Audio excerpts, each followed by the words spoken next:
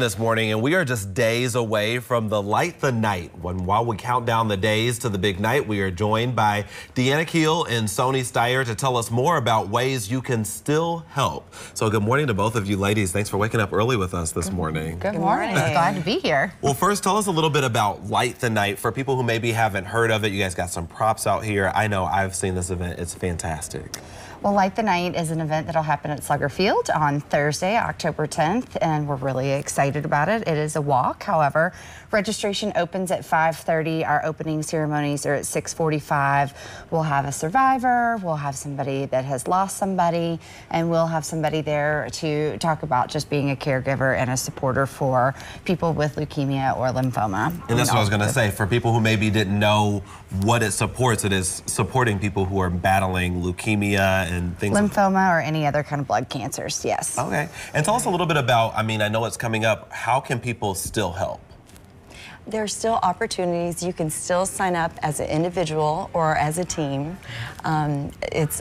The date is this Thursday, October 10th, but it's not too late. There's plenty of time. And, you know, for me as chair, I've done it for the second year, and I have found this evening to be amazingly inspirational. You go to Slugger Field. It's a beautiful walk on the waterfront. So it gives you an opportunity to be with other people who have also experienced either loss or victory. And we have all kinds of different things for children. And I mean, it's just a really amazing evening, and it's a community event that anyone is invited to. And it looks like a lot of people show up to this event to really support the community.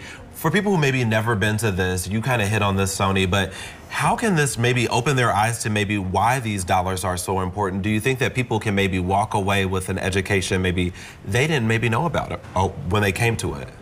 Yeah, I think they definitely can. So a lot of all of our money goes to research.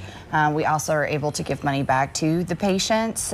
So if there's an urgent care need, if they need help, like money for lodging or hotels or childcare or gas, because these drugs are so expensive.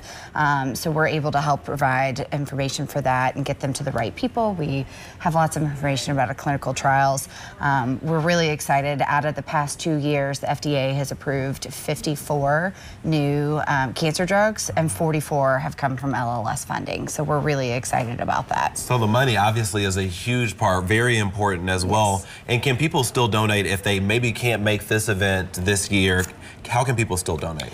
If you go to lightthenight.org/events/Louisville, that's long. But yes, you can donate on that page, and you can call us at our office. We're always looking for people to register, or if they'd like to donate, we'd love to have their money. All right, thanks so much, ladies, for joining us this morning. We want to make sure you have all the details at home. Light the Night is Thursday, October 10th. Registration starting at 5:30, and the opening ceremonies will start at 6:45. The walk will take place at the Slugger Field. LLS has a fundraising goal of $500,000. If you'd like to help them reach that goal, you can learn more about Light the Night. Visit lightthenight.org. And WLKY is a proud media partner of Light the Night. We will air a special broadcast for that event.